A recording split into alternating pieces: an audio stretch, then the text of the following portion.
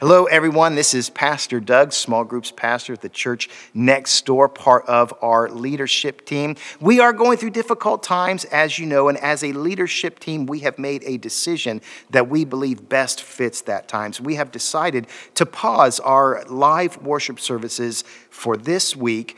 We are not going to meet at the church as we have been for the past several months, but instead, we're going to have some content for you online today. Now, we are doing this out of an abundance of caution, and also we are doing this out of faith. We know that as followers of Jesus Christ, we are to act out of faith rather than fear.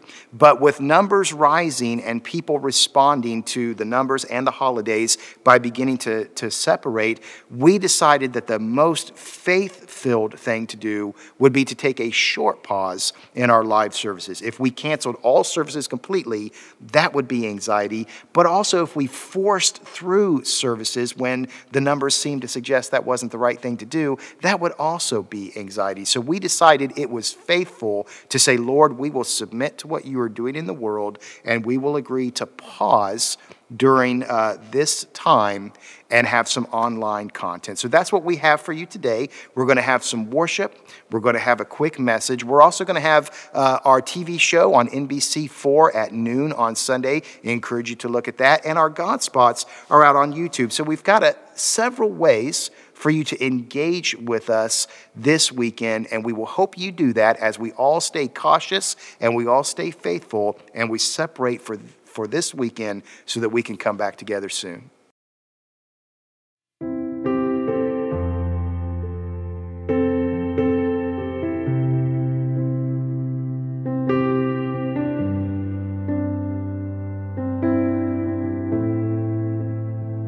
You are here, moving in our midst.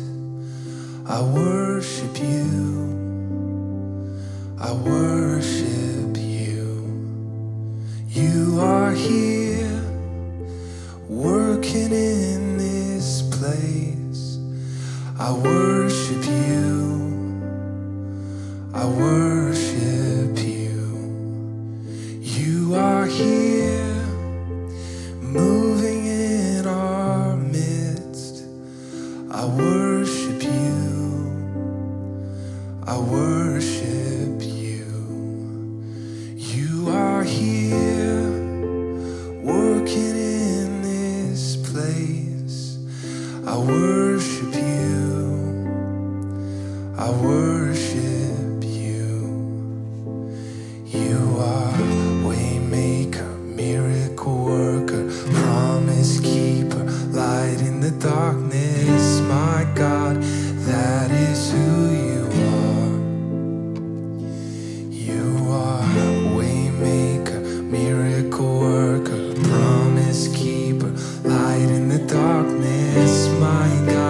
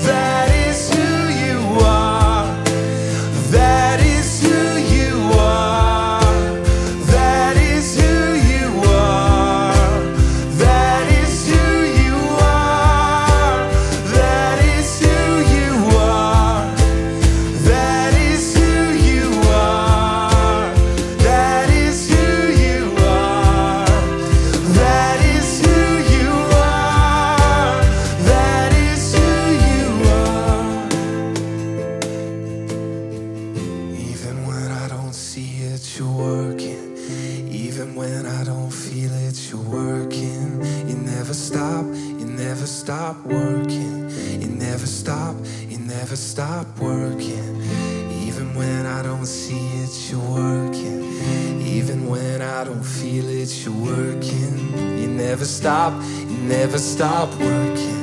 You never stop working. Even when I don't see it, you're working. Even when I don't feel it, you're working. You never stop working. You never stop working. Even when I don't see it, you're working. Even when I don't feel it, you're working. You never stop working. You never stop, 'cause you're the way maker, miracle worker, promise keeper, light in the darkness. My God, that is who you are. You are way maker, miracle worker, promise keeper, light in the darkness. My God, that is who you are. That is who you are. That is who you are. That is who you are. That is who you are. That is who you are. That is who you are. That is who you are. That is who you are. You are waymaker, miracle worker, promise keeper, light in the darkness. My God, that is who you are.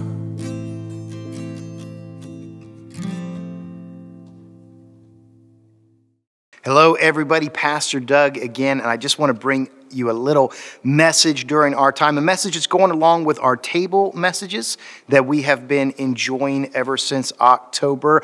We are coming to the table of Thanksgiving this week. That's what our table message is going to be. Very fitting because this is the weekend of the Thanksgiving holiday. I don't know about you, but I love Thanksgiving now, but I didn't as a kid. I hated Thanksgiving as a kid. I thought Thanksgiving was just a road bump on the way to Christmas. Christmas was what I really wanted because that's where you got candy and toys and gifts and all that stuff. Thanksgiving was just a day where we had food that I didn't like. I didn't like the Thanksgiving meal. I didn't like the Thanksgiving day. The days off of school were fine, but I really didn't care for Thanksgiving. It wasn't until I became an adult and I started to like, roast turkey and green bean casserole and cranberry sauce and all the good things that we have. And I started to like football as well. It wasn't until then that I really began to appreciate Thanksgiving.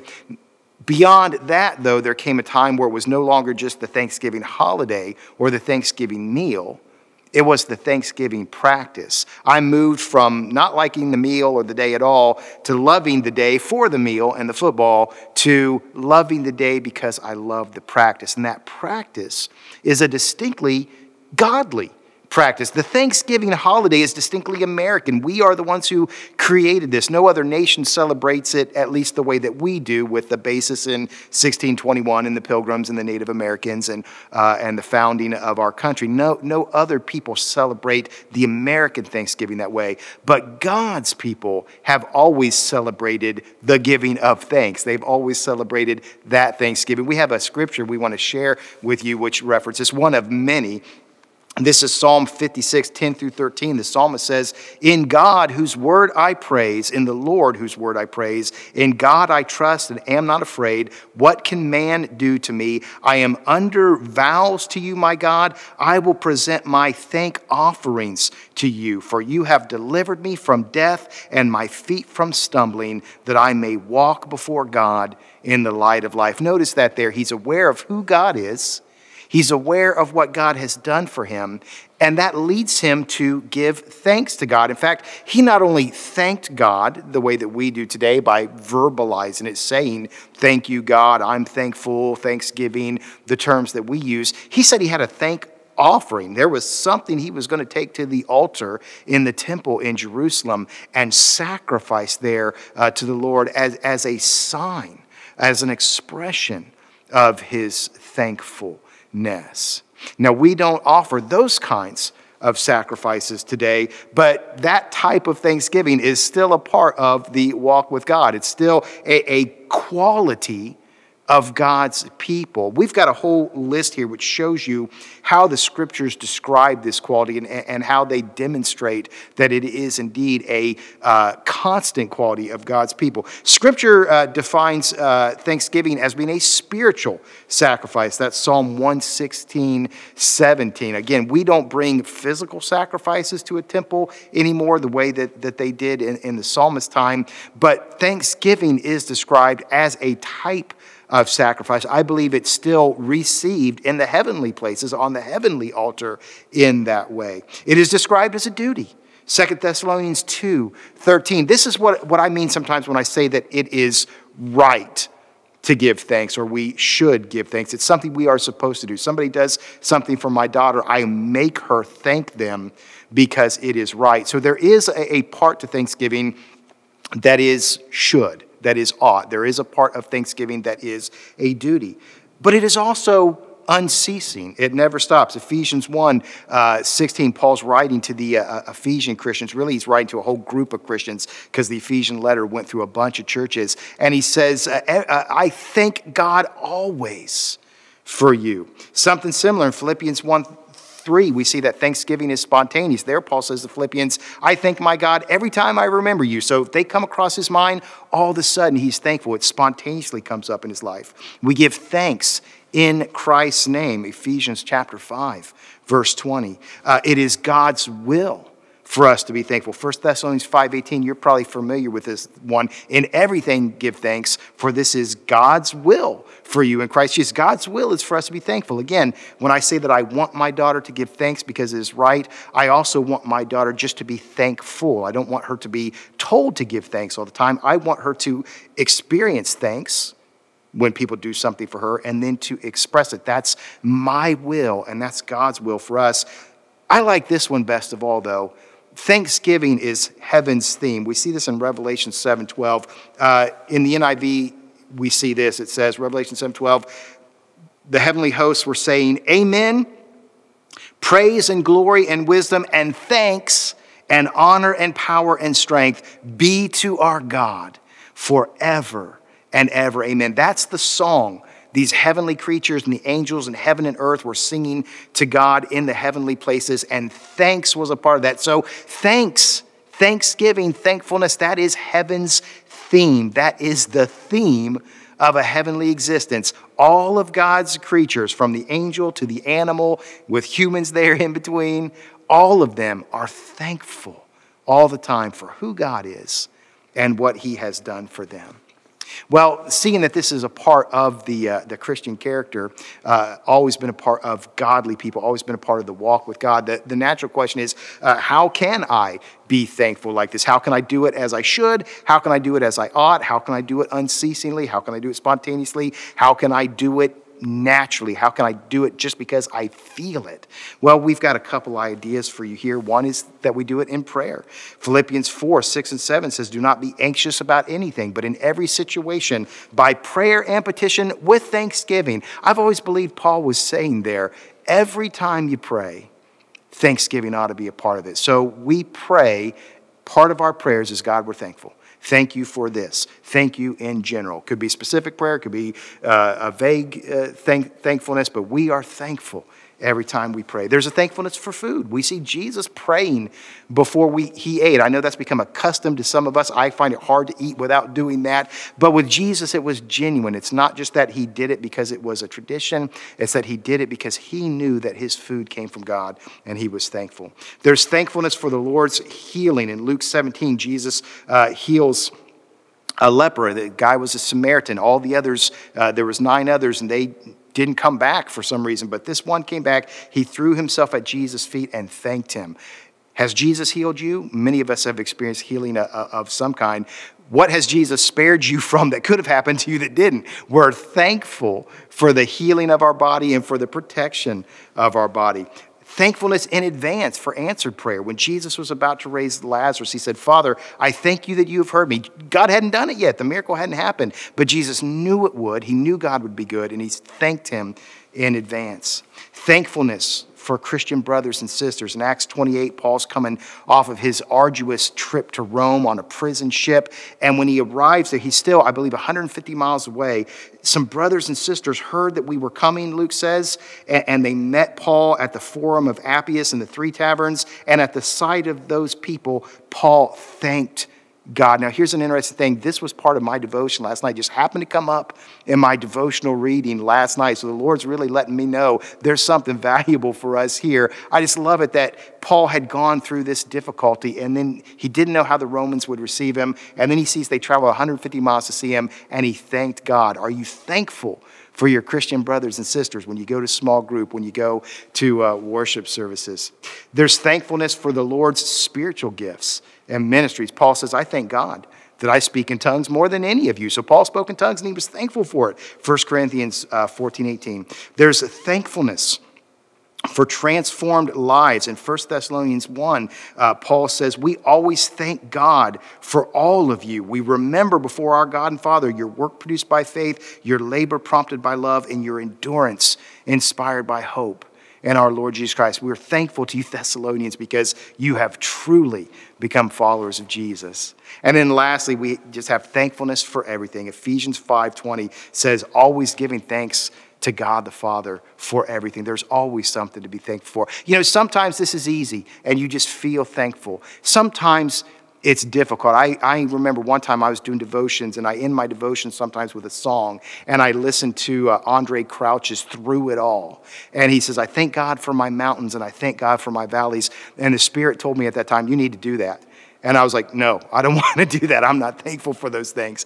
But I did. I obeyed, and it was a blessing. So sometimes we feel thankful, sometimes we don't. Sometimes we do it because it's a duty. Sometimes we do it because it just naturally comes out of us. But thankfulness is a part of the Christian life. It's a part of the walk with God, part of following Jesus. It's always been a part of God's people. We have enjoyed it this weekend with family and friends at this meal. We continue to enjoy it every day as we look at our God, who he is, what he's done for us. Now, we're going to have one more song, one more opportunity to be thankful together before we depart and are thankful on our own. Before I let you loose for this last worship song, though, I do want to remind you, if we've never made a connection, we'd love to hear from you. If you text CONNECT to 614-412-2144, that'll get that ball rolling. NBC4 tomorrow, Sunday at noon. There will be our Growing Closer to God show. So that's another opportunity to receive input from the Lord. So Sunday noon on NBC4. And lastly, our God spots are on YouTube. If you'd like one, just text me and I'll send it to you. It's another way to get input as well. For now, though, know that we love you and that we are praying for you, and want you to worship with us one more time as we sing this final song.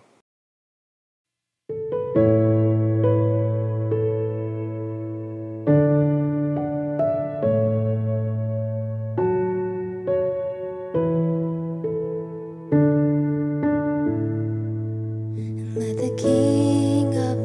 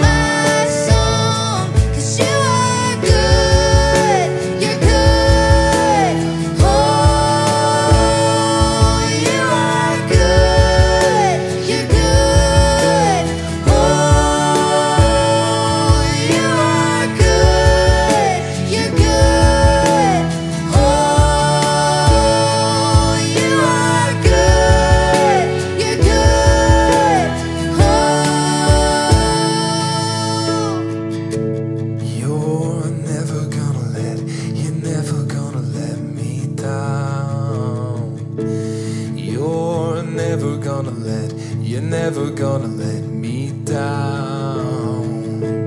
You're never gonna let me down. You're never gonna let me down. You're never gonna let me down. You're never gonna let me down. You're never gonna let me down.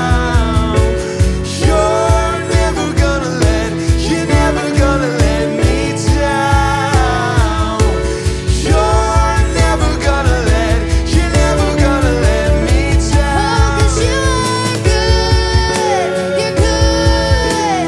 Oh, you are good, you're good. Oh, you are good, you're good. Oh, you are good, you're good.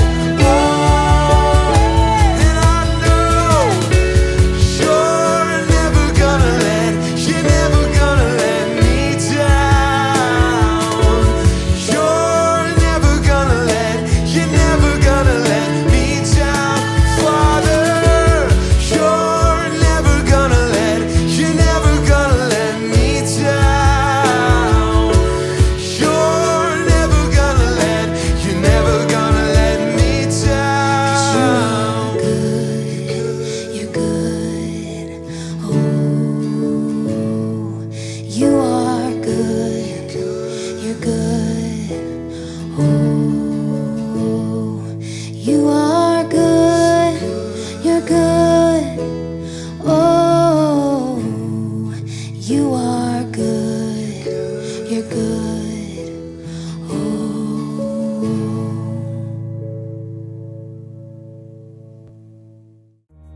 We hope you are encouraged and challenged to grow in your relationship with Jesus by this message.